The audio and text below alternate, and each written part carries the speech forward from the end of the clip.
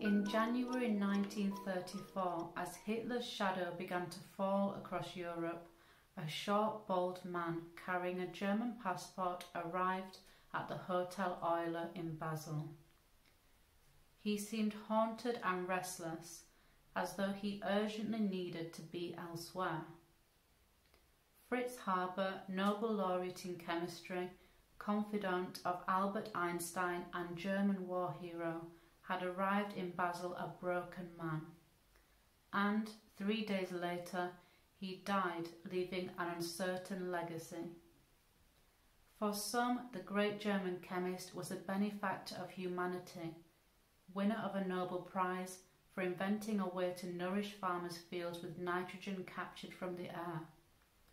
For others, he was a war criminal who personally supervised the unleashing of chlorine clouds against British, French and Canadian troops in World War I. Tragedy marked his life. A week after the first gas attack in 1915, Haber's wife took his pistol and shot herself. And in 1933, when Hitler came to power, the Jew Haber was among the first of the scientists driven out of Germany. Within a year, Haber was dead, denied honour both in his homeland and abroad. No life reveals the moral paradox of science, its capacity to both create and destroy, more clearly than Fritz Haber's. Between genius and genocide is a story filled with ambition, patriotism, hubris and tragedy, set amidst huge technological advances, arms races, mounting imperialism and war. He was an extravagant, impetuous and occasionally pompous man. His conversations disregarded all limits of topic or time. He loved an audience and worked out his ideas by talking aloud. But when his audience left, the internal fires subsided. In private, Haber struggled with doubts and insecurities. He was often anxious, sometimes depressed, and always restless. Lise Meitner, the co-discoverer of nuclear fission and an equally keen observer of human nature, was struck by the contrast between Haber and another prominent member of Berlin's scientific establishment, Adolf von Harnack. Harnack, she wrote, possessed an inner stability that made him seem remote and detached. Haber was quite the opposite, divided within himself and extremely passionate, which, as you can imagine, sometimes made things difficult for himself and for others. His spontaneous reactions could be very violent and not always objective, but in the long run his generosity and reason always triumphed. Science alone wasn't enough for Haber. He needed to do, change and create. He moved confidently between laboratory, factory and battlefield.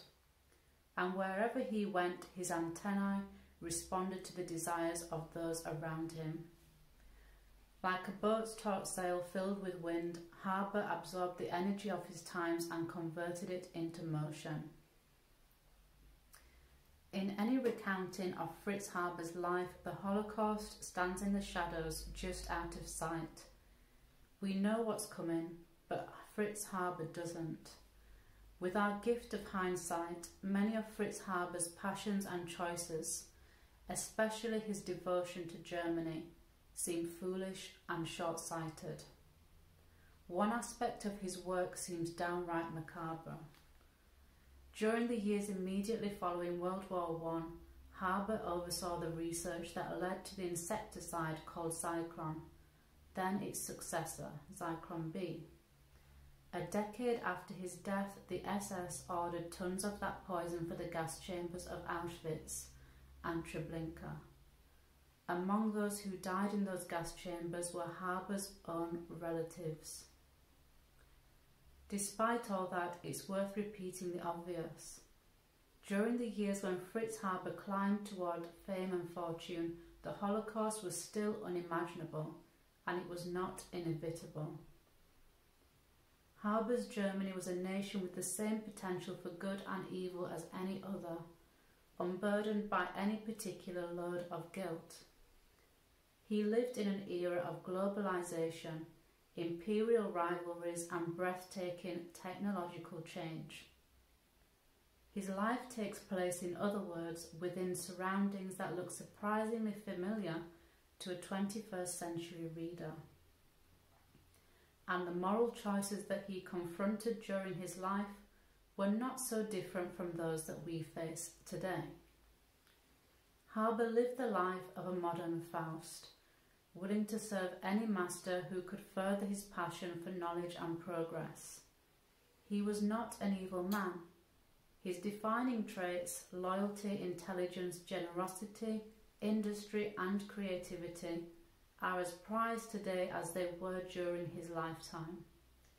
His goals were conventional ones: to solve problems, prosper and serve his country.